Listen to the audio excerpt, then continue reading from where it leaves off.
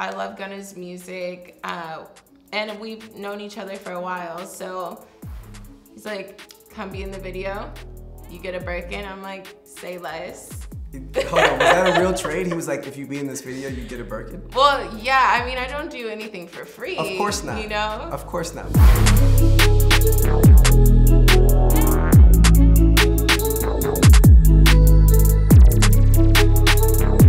For Complex News, it's 360 with Speedy Mormon. I'm him, and today we are joined by a successful businesswoman. She's an actress. She's also a person who knows the Pledge of Allegiance in Spanish. How did you know that? Jordyn Woods is here. We have to know this. What's up, Jordyn? How are you? Good, how are you? I'm well. Thank you first and foremost for having us here in your beautiful home in a place where there's no cell phone service. No. But what has life been like for you? Obviously, it's a crazy time for many people in our world, but what's life like for Jordyn Woods right now? Life is changing every single day. It's a good question. I'm someone that believes in doing everything, so it's just about where do you start? Finding the balance, finding myself, establishing myself. And COVID kind of put a lot of things in perspective, I think, for everyone. I would say it gave us all time to slow down, which we needed. And if you don't slow down, God will slow you down. But in this sense, the whole world had to slow down. Right. So it was actually a beautiful thing. I think that there was a lot of trauma and tragedy, of course, but through that, I think there was also a lot of beauty. But as for me, I'm just figuring it out. Every day I'm like, okay, how can I do? What can I do to be better, to make myself better? And if I don't have anything to do, I'm like, okay, can I go to the gym? Let me go work out. I do it for my mind. I do it for my wellness. But I really think that everyone's gotten to see me evolve as a person, a young adult, from a teenager to a woman. I'm still finding my way, but I had to do it in front of everybody. Yeah. So it's been a journey. So with that said, walk me through what a day in the life of Jordyn Woods is like these days. What does it look like? These days, well, I've been traveling quite a bit. I've been really taking the time to establish myself, my businesses, what the next move is. And it's crazy because in this generation, you feel like if you're not doing something or doing things and putting it on social media, people feel like you're not doing anything. They feel like you're failing. And I saw a tweet that somebody said, I try not to look at myself too much, but I like to be tapped in. I like to know what people are saying. So someone's like, what does Jordyn even do? I'm like, what don't I do? I am a amazing sister, girlfriend, daughter, family person. My mom is looking like, I think that I work really hard every day, just being a good person in general. But I'm really on my entrepreneurship right now. Yeah, I cook all the time. I'm just like a regular girl, but just making shit happen. Yeah. I want to talk about some of these things that you named, but first I want to talk about like the criticism like that. When you see a comment like that, do you feel like you have to defend yourself, or do you kind of just brush it off? When someone says like, what does Jordyn Woods do? Like what comes through your mind? I sit and I'm like, damn, I'm about to go and then I'm like, wait, what are you doing? Because if you feel like you have to ask what I'm doing, clearly you're not doing something. So I'm like, I can't even be bothered by what the comments say, because if you have the energy and the time to do that, it's actually flattering.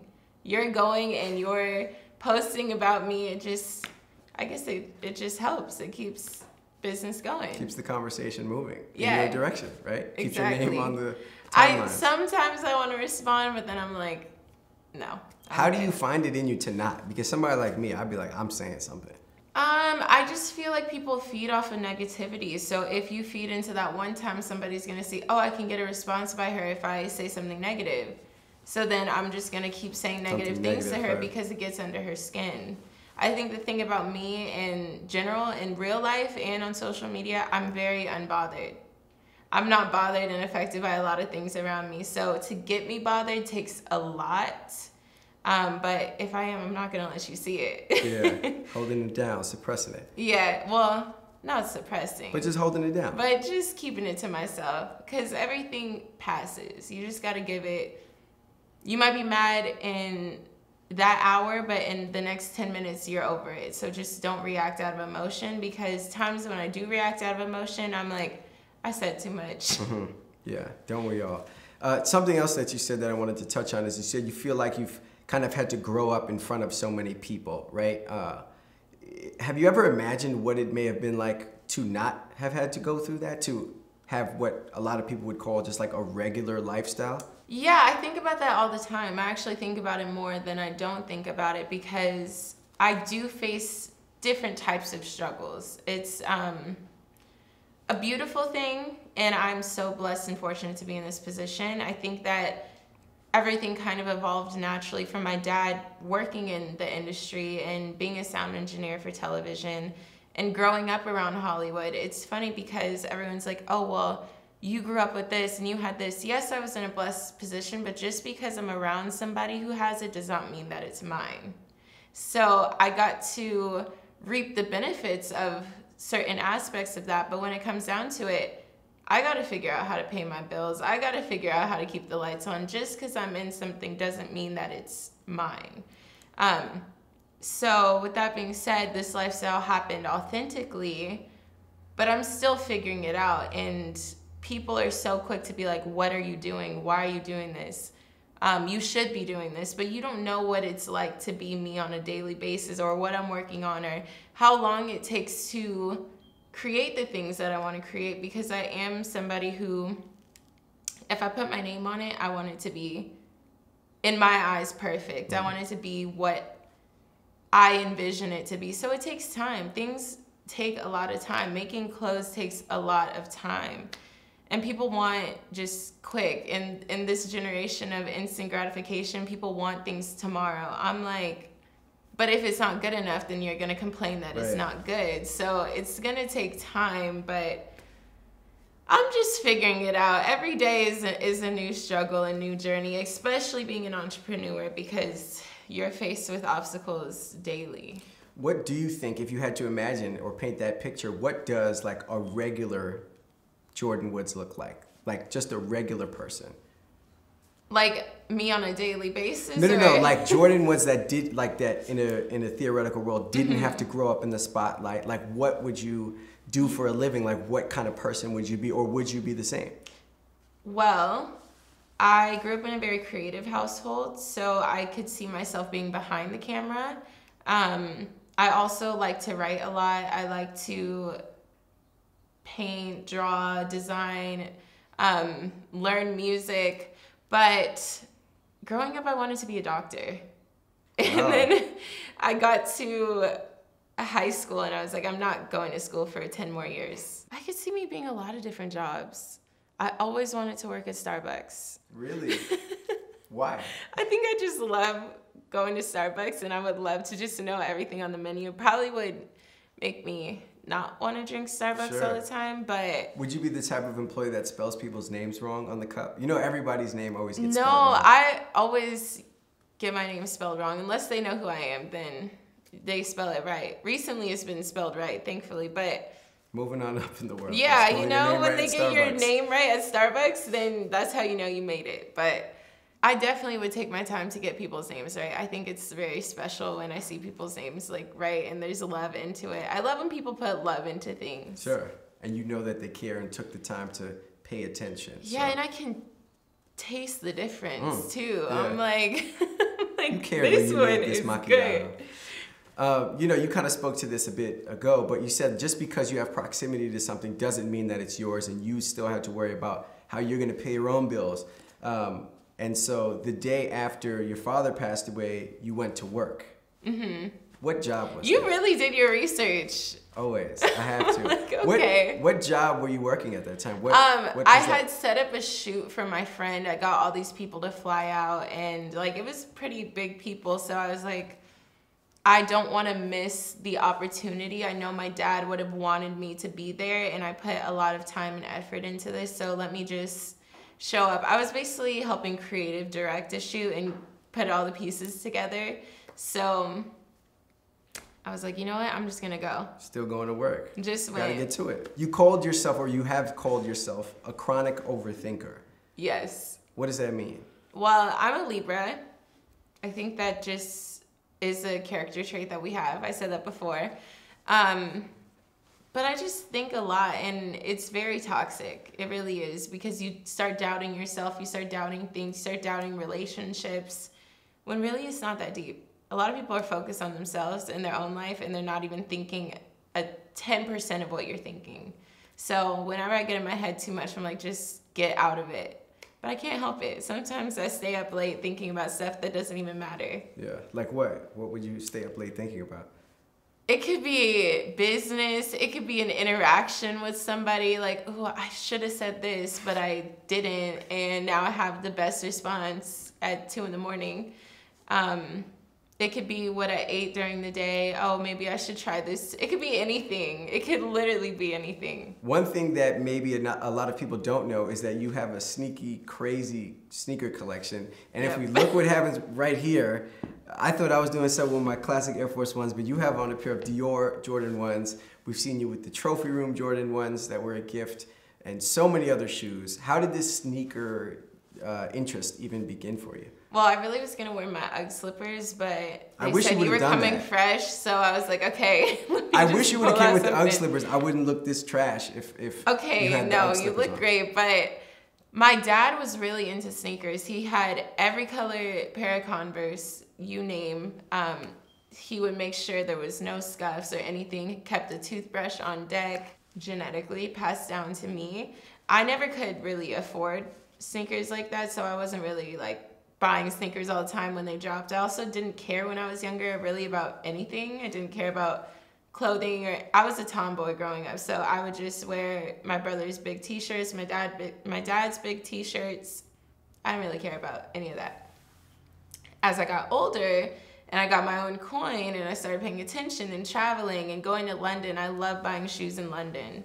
So naturally it just evolved into that, and then I'm like, all right, what's new? I'm gonna just get this, and then what's old, and how can I collect? And now it's just evolved into this crazy sneaker collection. That's worth a lot of money. Yeah, I got some good pieces. I'm sure Carl doesn't help with the addiction because he gives you so many. No, Carl wears a size 20. So any shoe that he has to be custom. So he kind of lives his sneakerhead dreams through me. He's like, damn, I can't get this, but I'm gonna get this for you because I wish I had it. So really, that's where it comes from, because he's like, I can't just go and buy shoes. So yeah. It's a blessing though. I'm lucky. I'm blessed. Yeah. You have broken the internet a bunch of times, right? Whether it's the busting challenge or the Amazon leggings or getting a massage on a table. When these moments happen, be honest, do you know that it's about to go as crazy as they do? No, what's crazy is the massage video. For me, it's like, okay, let's just call it what it is. We have a common theme with the trends, with the viral moments. The massage video started it. I didn't know. The company actually posted the massage video and I reposted it because I'm like, oh, I'm just getting a massage. Not thinking I was going to wake up the next day and it'd be everywhere, trending, everybody talking about it. I thought it was funny. I was okay with that. But being a curvy girl, if any other like just skinny girl posted that video, it wouldn't be a problem, or it wouldn't be controversial, or it wouldn't be a thing. But because I have curves and I'm getting a massage, it's gonna move. Things are gonna happen. So I thought it was funny. I had no problem with it. Carl and I were laughing about it. Like, it wasn't a big deal, but I had no idea. And I was like, Carl saw it and he's like, people about to go crazy about this video. I'm like, no, nobody's gonna talk about it. Like, it's a massage. Next thing I know, it's trending. He's like, see, I told you. The busted challenge, I just did that for fun. I knew it was gonna, it's TikTok, it's a trend. I knew it was gonna go up. I didn't think it was gonna go that up. But I can't lie, I did film it a few times because I was like, nah, this isn't good enough. And then the last one I was like, just fuck it, I don't care. There was one, it was either the Amazon leggings or the busted challenge that Carl like tweeted or quote tweeted something like, "Oh yeah, God is good," or something like that. Something. I think it was the Busted Challenge. Maybe it was the Busted Challenge. I think so. So but he knows when things are gonna go crazy. Yeah, and he's like totally fine with it. He's like, I don't care. Like, you have it. You're young. Own it. Like, It's awesome. He is super supportive. Does it ever, to you, get to the point where on the internet it feels like you're being over-sexualized? Yeah, all the time. I'm actually not even that kind of person. Like, anything I do, like I said, being a curvy girl is gonna look more extra or more sensualized because of my body.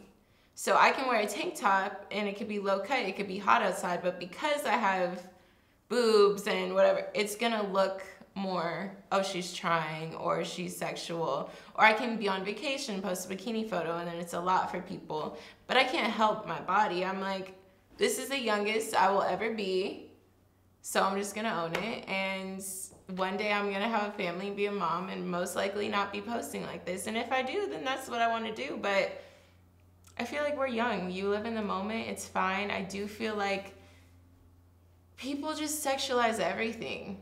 It's like, it could be anything. It could be you drinking Starbucks and they're like, oh, she's doing whatever. So as long as you're comfortable with it and you choose to block out the noise, I think it's okay. But it's weird because I have a 14-year-old sister who looks super grown, and I did not look like that at her age. And I see grown men always commenting on her, how old she is. And that's when I'm like, okay, I'm gonna respond. Yeah. When it comes to me, I'm like more laid back. But when it comes to my family, I'm like, no, I have to say something. Yeah. So it's just the world we live in now, I guess. And it's unfortunate, but you just gotta raise your sons to be, you know, a king, you know? So. Yeah.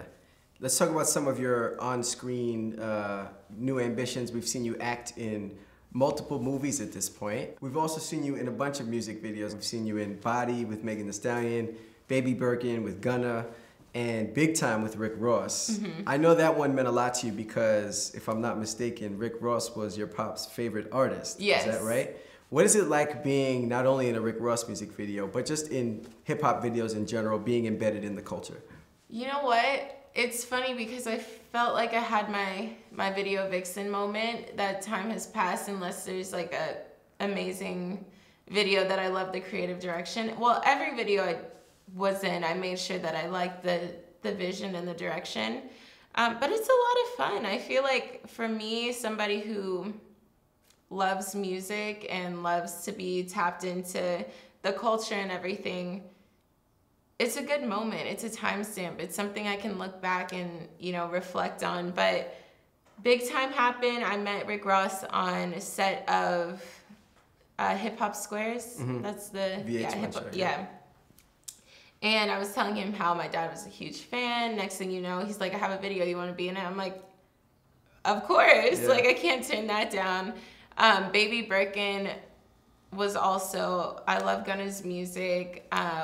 And we've known each other for a while, so he's like, come be in the video. You get a Birkin. I'm like, say less. Hold on, was that a real trade? He was like, if you be in this video, you get a Birkin? Well, yeah, I mean, I don't do anything for free. Of course not. You know? Of course not. But to trade a Birkin instead of like payment is interesting. Like that's how. Well, yeah, I mean, the way I view Birkins, I'm like, this is an investment piece. Right. The value goes up. So people are like, oh, that's stupid spending that money on a bag. But really, it's like an investment. Yeah. The value is not going down. So in a sense, yeah, I got a little stock. Yeah, it's like a stock. Yeah. But, so Gunna hits you like, hey, if you be in this video, you get a Birkin. Well, it wasn't like that. Okay. It wasn't like, hey, be in the video, you get a Birkin. But it's like, hey, I want you to be in the video. I don't do the negotiating. The other people do that. Right. I'm the face. Right. I might be like, hey, say this or do that, but no, I'm Ask the for face. The Birkin. The song is called Baby Birkin. Wait, so do I get a Birkin? Okay, cool, say less. But no, I don't really remember how that went, but that was how I got one of my first Birkins. Yeah. And then how about the Megan Thee Stallion video, Body? How did that come together? Well, we're friends, so she was just like, hey, I want you to be in this video. I'm like, okay, cool. And what a moment that was, yeah. Yeah, and that one, I mean, you know, I'll do some stuff for free, but. Yeah, but not everybody gets the free treatment. Yeah. How many Birkins do you own now? Because we've seen you get a few gifted. Yeah, sheesh. I never thought I would be that girl or have those things, but I think I have maybe like 11. Okay. Yeah. That's a lot of bread. But it's a great investment though, because if you ever decide you don't want it if I'm anymore, ever like, damn, I'm having a rainy day, I could just let go of one of the Birkins. And then that'll cover you for a little minute. You know, no, I'm just... There's a line that no man likes to hear from someone that they're potentially interested in. And that's a line that Carl heard. And it was... Oh, you're like a brother to me. Carl is like a brother to me. I just talked about this yesterday. Carl is like a brother to me is like it's like the nail in the coffin for a man who has an interest in a woman. How did he climb the mountain and make it over the peak? Well, I know that you guys bonded over tragedy, unfortunately, but like when it came to him shooting that first shot, how was he able to make it out of Carl is like a brother to me? Okay, so Carl really was like a brother to me. I knew him through mutual friends. He's somebody that didn't really need anything from me. We were cool. We would talk about other people. It was never like a love interest thing. I never saw a future with him. And I think that's probably how the best things happen. But I want to say he was persistent, but he also wasn't. It's like, I think he kept the door open. If there was a possibility, cool. But it just happened. It's just like we were best friends. We talked all the time. I was there for him through his mom passing, and I experienced something very similar. So I think when you go through so much with a person, authentically, you kind of just gravitate towards each other. And it was like, you know what, it would be nice to be with a nice guy, but I don't know, I'm like not used to that. And he's like, yeah, it would be nice to be with a girl who like has her own stuff and like is a loving family person. And it's like, oh, I mean, we could just date each other, but I was like, no, I'm good. Like, and then it just happened. And now we're here. When you said that he kind of like left the door open, like, hey, you know, if you're interested, we can make it happen. What was that like, the leaving of the door open? No, it wasn't really a word. It was a vibe. Like, it wasn't. You could just feel it. It was the energy. It wasn't really like, hey, the door is open, I like you. He never did that. But I felt, as a girl, you feel certain things. He might have a different story, though. Okay, but now you're here. And you guys are seemingly very happy with one another. There's an expression that they say dating a beautiful woman is not for the weak or the insecure. Mm-hmm. I told him that too before. You told him, like, beware. Yeah. And how did he react? And he's like, well, dating an athlete is not for the faint or the weak either. So we're like, all right, bet. How have each of you guys been able to deal with that, right? Because he, I'm sure, has to deal with what the internet and other men have to say about you and vice versa with him. I think we just have we see eye to eye. We communicate really well. I think communication is everything. I cannot be with somebody who cannot communicate because I speak my mind. If I feel something, I say it. If I see something, I say it. But I think the number one thing is respect. And we both respect each other. We both are very open, and as long as you have the same understanding as people, I think things go smooth. I think that a lot of people get into relationships and they're just there for the moment, or they don't really know what they want, or they want their cake and they want to eat it too. And it's just, you guys have to meet at the right time when you're both on the same path. I think a lot of people, you meet at the wrong time, you feel like it's the right person, but they wanted A and B and you wanted C and D. But you gotta meet somebody when you both want A and B. So I think we both were just at that time where things aligned. Jody once said that she would have to approve of like any man that you brought around. What was it like bringing him around the family for the first time as a love interest versus just It wasn't as even like that. He was already locked in with the family before we were together, so it was just like... But bringing him around as a love interest versus like as your bro for the first time, like what was that like? It was the same almost, cause like we still are best friends. So when we're together, it's not like super oh my God, all over each other. Like, I feel like we can be like that when it's just us, but with the family, we're like bros. No, not actually. Once again, is he going back in the direction? It's like of a brother It's to like me. a brother That's to me. nasty. I have brothers, and they're not. No. That line is crazy. He's like a brother to me. I felt that at the time, but he's made it. He's made it past that moment. Anymore. Yeah. That's nasty. There was a tweet once that he was like dispelling some rumors, and he was like, "Man, the same haters will have something to say." Oh yeah. When I put a ring on it. Mm-hmm. Is Carl someone you could see yourself building a family with? Wow, this is a lot of pressure. Yeah, for sure. I think one day, for sure. Is a family something that you see? Because a lot of people these days, like myself, yeah, kinda... I grew up with 3 siblings. There was 4 of us. I grew up in a household where like I want kids. I love children. My brother just had a baby, and I always am blowing up his phone every day. Like, let me see him. He's like, it's not even about him anymore. So for sure, I want like 3 to 4 kids. I love big families. Yeah. I want kids, but not now. When the time's right. Not now. A lot of people are rushing and doing that, and I'm like, I'm good. Yeah. I can't even figure out what I want to eat today. I can't figure out what you have to eat too. Like, I'm good. There are a lot of interesting dynamics between women and their NBA partners, right? Like Ayesha Curry and Doug Christie and Bradley Beal, and everyone kind of takes on a different role when their partner is receiving basketball criticism, right? Like on the court stuff. Like some women will clap back on Twitter. Like some women want to go fight. What type of woman will Jordyn Woods be when Carl is getting on court? The thing is, Carl's such a stand-up guy on the court. He really is such an amazing player. I think he actually is a very underrated player because he's averaging hella points and never gets any credit, but that's a totally different conversation. But yeah, I just know what kind of person he is on the court and off the court, but I'm gonna stay in my lane. I don't think I need to go and defend him, but if I have to, I will. I don't know because I haven't been in that position yet, but I'm gonna stick to what I know. And I'm gonna let him stick to what he knows, because I'm like, I think that my identity is in me, and then he has his own thing. But if there is something I could put my 2 cents in, and any chance I get the opportunity to defend somebody I love and care about, of course. But I'm gonna stick to what I know. And if y'all see this video and you see me going off on Twitter like months from now, just mind your business. We won't blame you. Don't worry. On a more serious note, Carl actually lost someone very close to him. He lost his mom and multiple other family members. What was it like kind of being there for him as he had to go through like such a tragedy? I mean, tragedy.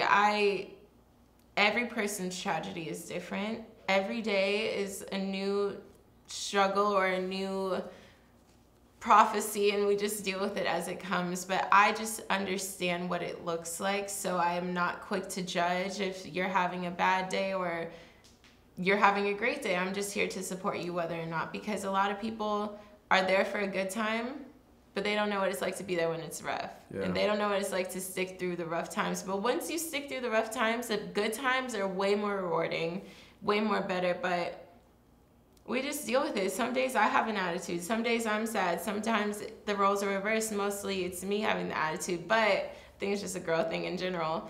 But we just understand each other and just, try to support each other as much as we can.